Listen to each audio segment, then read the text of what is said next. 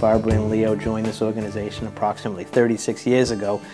At that time, it was NFIC and really a small, very grassroots organization, and I really give them a lot of credit, along with their friends who they worked with, to starting it, to growing it.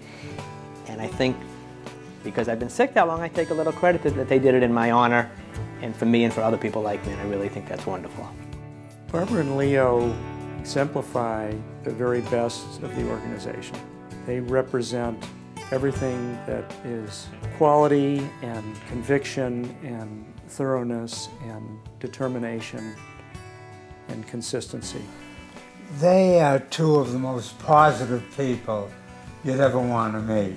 There's nothing depressing about them, nothing negative about them. Even when things don't look too good, they make it look good. That's the way they are. They never gave up. No matter how sick their child was or how much they heard how difficult the disease was and it was going to be, they just kept a smile on their face and they kept going and they kept looking for research, talking to other parents, and very commendable. Barbara and Leo, I know, have been committed to CCFA for a very long time. Their hard work, they're two very humble people. They probably do not want to be honored, but they need to be honored. Barbara and Leo deciding to step off the board at this time is a great compliment to where we are right now, to the people that sit on the board today and are the future of this organization. Barbara and Leo would never let this organization fail.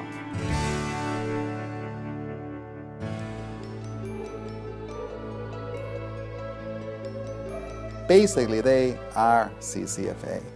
There wouldn't be any CCFA without some seminal families getting together, with Barbara and Leo being the pinnacle of that group of people who many, many years ago got together and understood that unless somebody stepped up to the plate, that progress was going to be slow, because progress was limited by funding, and funding in particular 30 and even 40 years ago for colitis and Crohn's disease wasn't what it is today. They are always there. They have been religious about their attendance to board meetings and functions. They are absolutely committed to the task, and they care deeply for the elimination of these diseases. They have a personal stake in it, but their conviction, I think, is profound. So I think that it's important to them that they do whatever they can to try to find a cure or a treatment. And I also think that it helps them. It helps them because they're the kind of people who want to be doing something, and they can't just sit there. They can't just sit there and watch Joey be sick. They have to feel like they're somehow doing something to help. And I think that they believe that CCFA does do something to help. They're always there when we need them, always. They're like part of our family. I think that the two of them are entirely the most deserving people of this award that we have. I'm so happy that the organization has chosen to award them.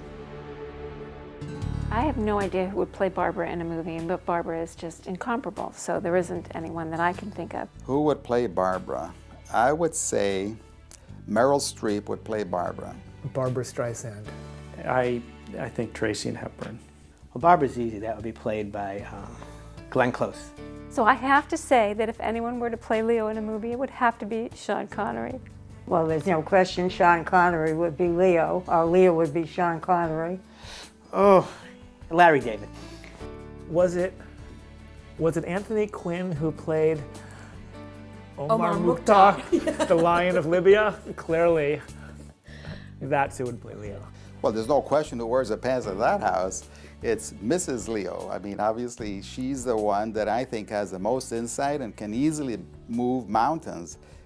You know, behind every great woman, there's a great man. And so I think that in that family, I would give the pants to Barbara. Leo wears the underpants a little too frequently in public, and Barbara wears the beautiful Max Mara slacks. Those are the pants they wear, but Barbara wears the pants and lets Leo think he's wearing the pants.